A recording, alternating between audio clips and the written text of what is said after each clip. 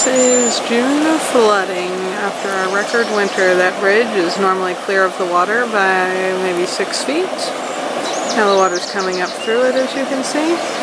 Water's fully going around it on both sides, including here along the little lane. Moving at a pretty good clip. If you can see over to the far side of the bridge, it is also totally underwater. See the waves kind of splashing through there, as well as the water that's just running across the top of the bridge. But there's water, running rapidly around the other end as well. Give it a day or two and this thing might end up pretty far downstream.